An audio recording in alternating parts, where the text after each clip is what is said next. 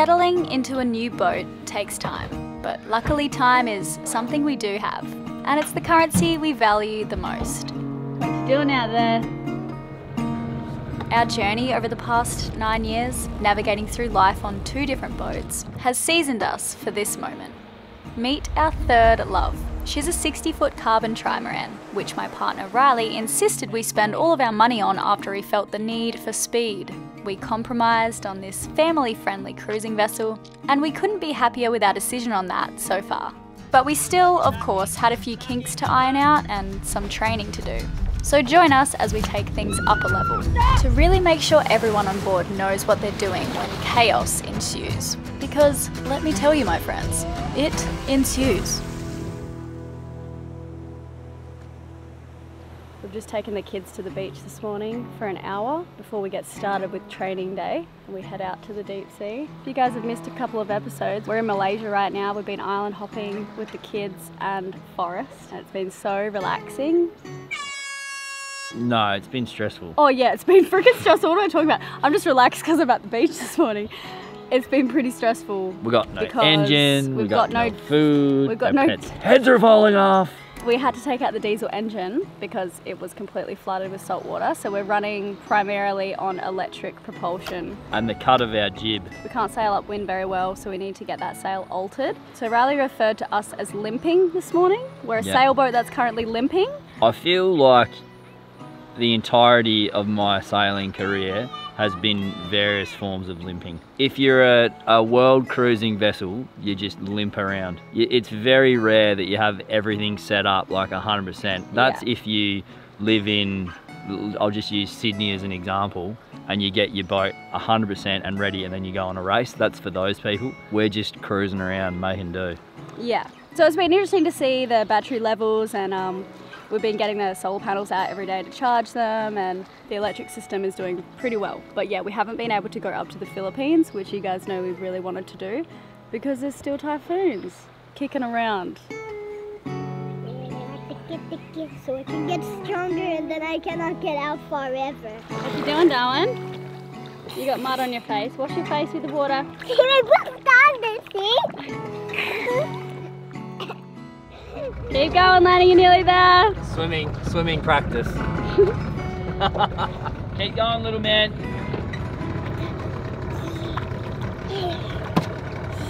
It's further than it looks, isn't it? Lanny, what happened? I put my goggles on. You want to put your goggles on? Alright, take 2 with the goggles. There we go. He's doing better now. Woohoo! Yes, please. Just let down the ladder. Hey Lenny! Nice work. Hey, well done, mate. Hey, and just before we head out to sea today, I wanted to thank today's sponsor, which is Betterhelp. Betterhelp is online therapy, which Riley and I have been doing and using for 2 years now. I'm still trying to figure out who Riley's therapist is so I can get the down low on everything he's talking about. He better not be talking about me. He probably is. So Betterhelp's services are super professional. It's more affordable than in-office therapy, which we really love, and their scheduling flexibility is out of this world. So if you've been meaning to talk to someone, you might want to listen in. It takes putting in the work to stay happy. I'm still annoyed at this fact, but I have come to accept it. I think sailing actually taught me that no one's coming to save you, no one's coming to help you. You have to want to help yourself or your situation before anything's gonna change. So if something's interfering with your happiness or stopping you from achieving your goals, you might want to take advantage of Betterhelp's offer they're gonna give you today. I'm gonna talk about that in just a sec. Betterhelp will connect you with a licensed therapist. After you fill out a simple questionnaire, it takes no time at all, and you'll have a therapist matched to you within 48 hours in most cases. They have over 30,000 therapists in their network, so if you're not vibing with someone to begin with, you can easily switch, and that's for free. You can have your therapy sessions as a video call, just a normal phone call, you can chat, whatever's gonna make you feel the most comfortable. If you've been meaning to do something great for yourself, you can head to betterhelp.com/sailing. I'll pop that link in the description box below as well, and you can get 10% off your first month with Betterhelp. And that's with a licensed professional specific to your needs. So yeah, don't wait any longer to talk to someone. It's really not as scary as you think. Okay, thanks guys.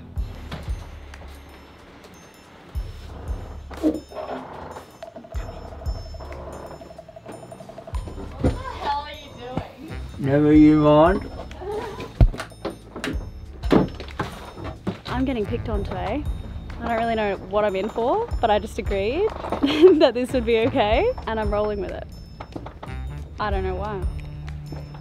Where's the bag of stuff? Just here. So we've got flour. So this could be mixed up so it melts properly in a pot. You plan to burn her? No. Medieval Game of Go Thrones. medieval on her. Oil. She's gonna get so pissed off when I put that in her hair. Oats. And then there's eggs in the bottom of the fridge as well. Yeah. And cornflakes. There's no such thing as popcorn over here, so cornflakes I thought could kind of be like the tar and feather effect. There's a scene in a movie, I think it's Naked Gun 22.5. Frank Drebin and some other dude are trying to get away and all this stuff falls on them.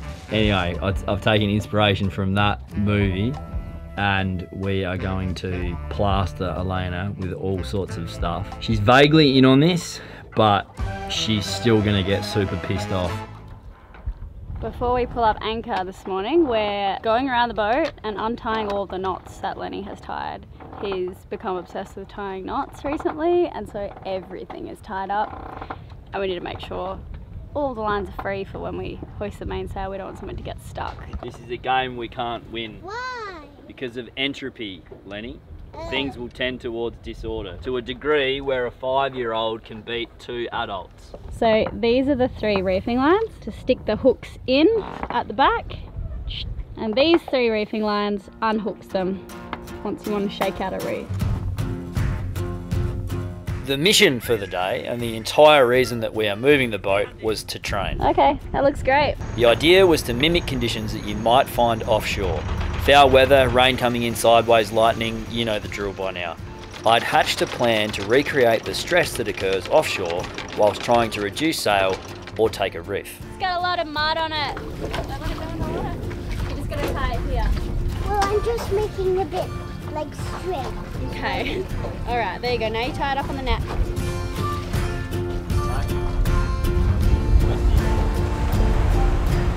So take it this way a bit, take it to the right, To the right. spin it this way, a little bit more, that's it, very good. I'm gonna sail out here. We're sailing with about 2/3 of a main because we just hoisted on anchor. We're trying not to use any of our electric engine because we don't have too much power at the moment, so we're just sailing straight over here. Then we'll throw in a tack, which will mean that the mainsail goes on the other side of the topping lift. Then we can hoist the rest of the mainsail. Then we'll drop out the head sail. Then we can be sailing. Playing my now favourite game of motor at 1 knot and don't use any energy, we departed our anchorage and needed to sail out to where we had room to manoeuvre.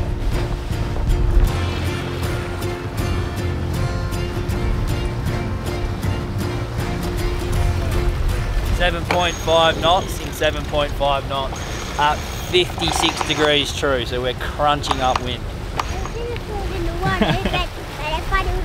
That's alright, your mum's pretty good at that as well sometimes. I'm famous for throwing fruit and it's never made. I'm scared of sleeping outside one night because I feel like I'll cop a banana skin to the face. I hit Riley in the head once with a banana skin. You want another go?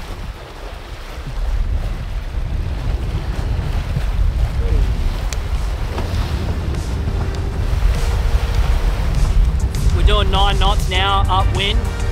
We've got the full main and the full jib out. Elena's going to turn up into the wind and we're going to use the reef hooks to take first reef.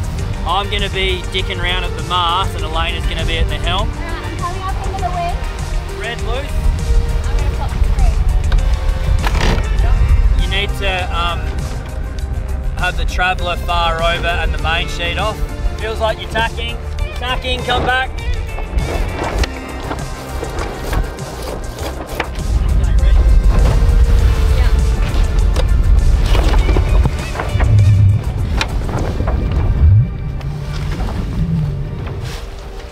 Okay, can you see the blue one? Got it.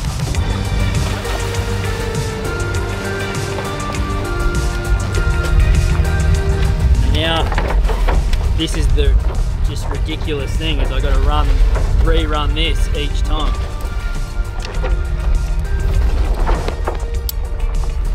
Okay, so you need to loosen the main sheet and come up higher. Yep.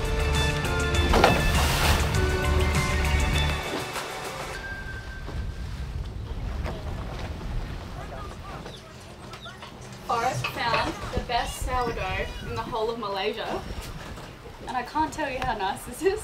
I think it's the only sourdough in all of Malaysia, but it was... It's like so doughy or something, I don't know, but orgasmic. Having a little snack stop. You want some Vegemite, Riley? You want some more? It's not big enough. It's not big enough. That was a pretty big cup. I guess you're a growing 2.5-year-old, aren't you, mister? I'm big. You are big. I'm gonna have these.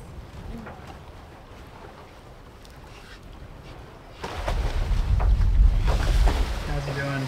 Baby down, more time for training. So we just did a practice run, and what I learnt was, so on our Ultramar, our previous catamaran, I used to be at the helm and I would use my hip to keep the helm pointing into the wind because we couldn't stick it on autopilot to take a reef because we didn't have enough speed and it would just fall off. So I was always helming and managing the lines here, but on this boat the helm is so big and managing the lines is just that little bit larger, I guess, and therefore harder. So I couldn't keep my hip on the helm and keep us pointing into the wind. But what we discovered was I could go 20 degrees to the wind and we could still be sailing and I could take a reef. So we just learnt that then, which is going to make my life so much easier, not having to try and helm into the wind and manage the lines. Let's go! Take a reef! Take a reef! Squall coming! Squall coming! I said not to ruin my I know! That was my one rule! No! Come on, let's go. Take a reef! Take a reef! Take a reef! Squall coming! Were you going to wear your bikinis? No, just not my only bit of sun protective gear that I own. What was that? Egg. No, that was egg! Oh my god! Hopefully I can get this done before more food comes my way. Red and green, red and green! Wait a minute. Up a bit higher later. Can you see the green line at the back there, Clara? Can you see the green line? Yeah, we're getting fairly close. It's pretty low now. That's Okay. Basically at the point. It was at this moment that he knew. He f***ed up. Is that filming? Yeah, it is. Thank God I wasn't filming yet. Yeah, you look a bit funny. I can't see properly, there's flour in my eyes. And I'm steering with one hand because I don't want to get Nutella all over the suede. I smell like a chicken pen. Stop!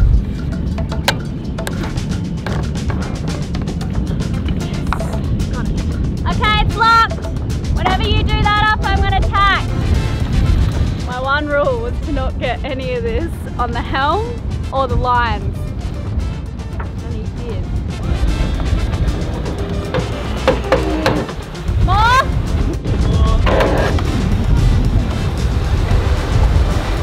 This is a safety hazard. I can't even walk on the ground. That feels disgusting. I'll go for a swim soon. Leave me.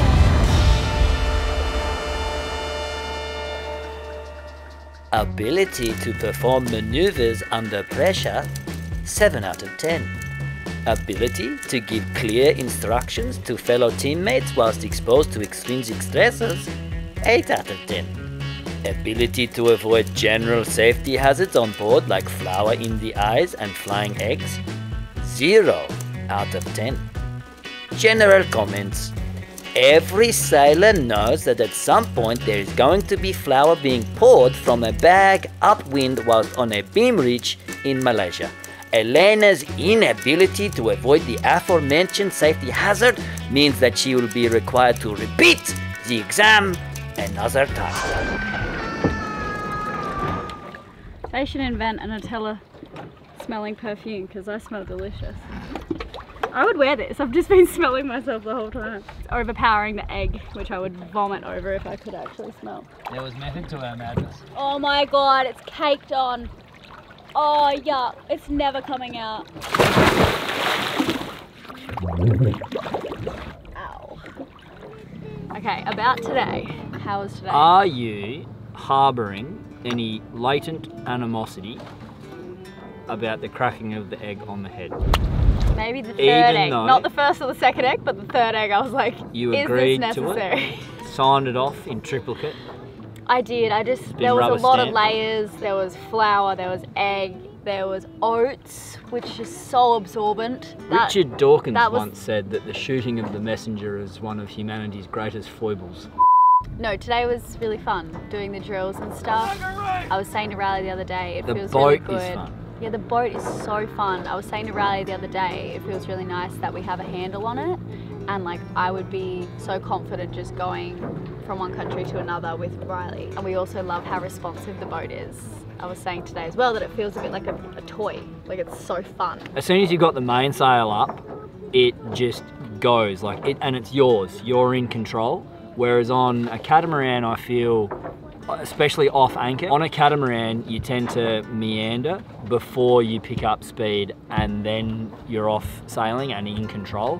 Whereas with this, by the time the sail is 2/3 of the way up, you're like sailing and you've got control, so you can luff up into the wind, tack. But this is all before you've got the anchor up.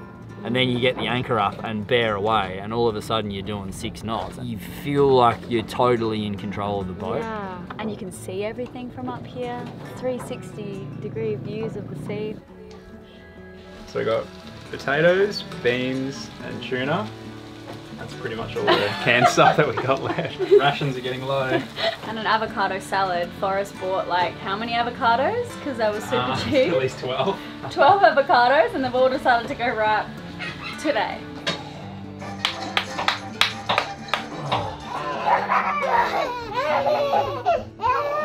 It's the before bed energy burst where they're just crazy.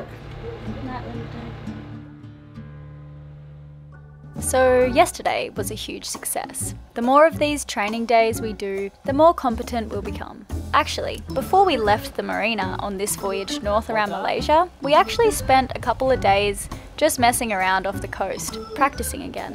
One thing I've been really surprised by was how easy it is to hoist the mainsail. Riley does it by himself, and the rest of us crew barely notice it's happened. I guess I just thought it'd be much more difficult on such a big boat, so I'm pretty happy with that. Anyway, we were going to give the training a rest for now and take some time to really enjoy the nature we were surrounded by.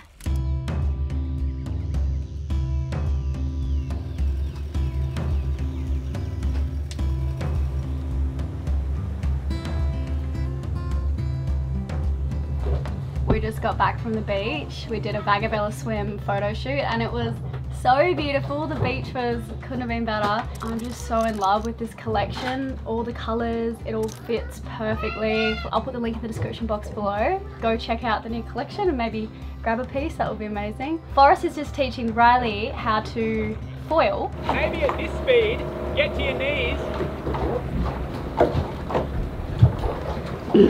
Him and I have only done like the electric foiling with Cara and Nate. You might have seen that episode. But we're gonna learn how to manually foil, I guess, with the wing. So step one is to learn how to just get used to the foil off the back of the dinghy, and then we'll add the wing later. So I'm just cooking toast for the kids while he goes first, and then I'm up next. And let's see how kooky we are. Let's see if Forrest can stand up, Lenny. So go Forrest!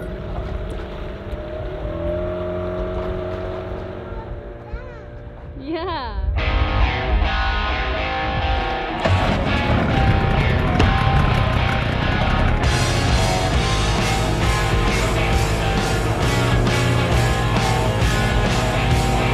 Alright, Elena just got up on foil for the first time and I didn't film it. I feel so bad, but pressure's on, you're about to do it again now. I reckon you will.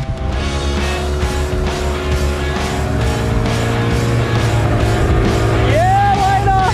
Woo! So good. Getting better and better each time.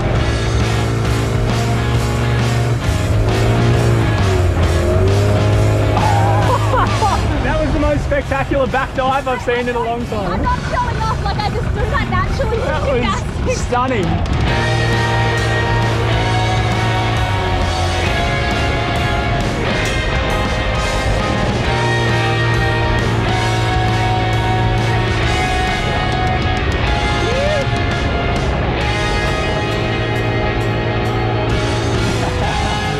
Yeah.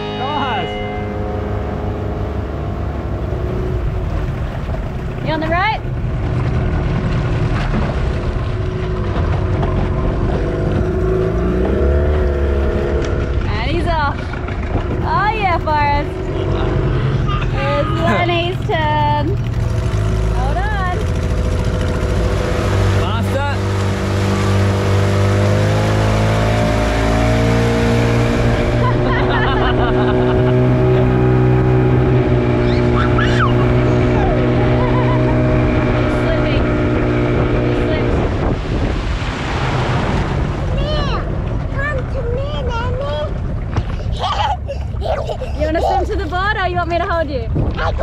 Okay, swim to the board. He said he wants to try stand up. Bend your knees, bend your knees.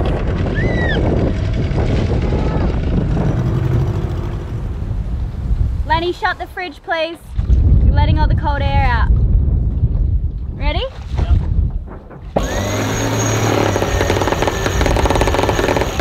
Yep, come on. So many of you might know that we planned for the dinghy to go on the stern of the boat, but basically we ran out of time and money to install like a strong davit arm off the boom.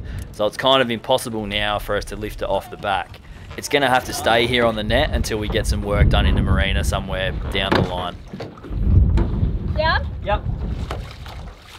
Beautiful. Hell yeah. That was smooth.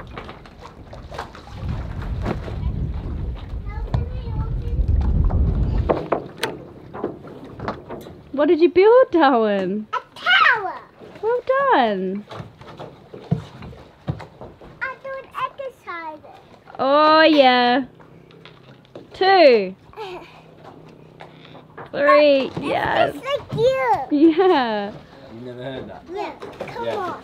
Alrighty, where are we going? We're going to the outside.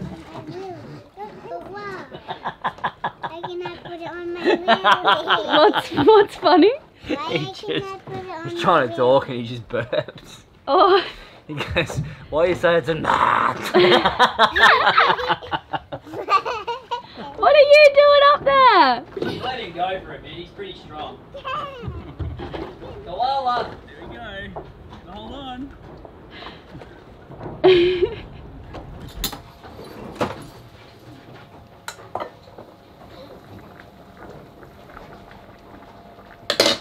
Side push-ups now as well. Yeah. Darwin, that is really, really good, mate. That's what I do. Well done.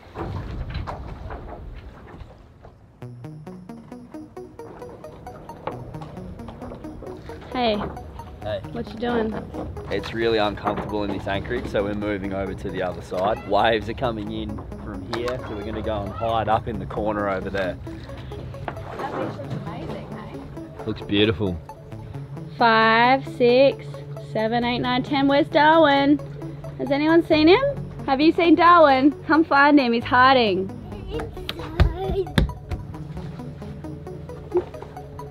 Is he in there?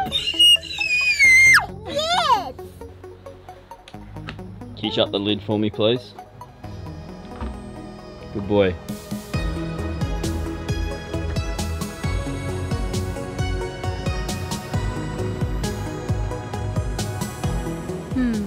Another day in paradise. Before you go, please like the video, seeing as I had to get eggs cracked on my head for it, and leave us a comment. We do love to hear from you.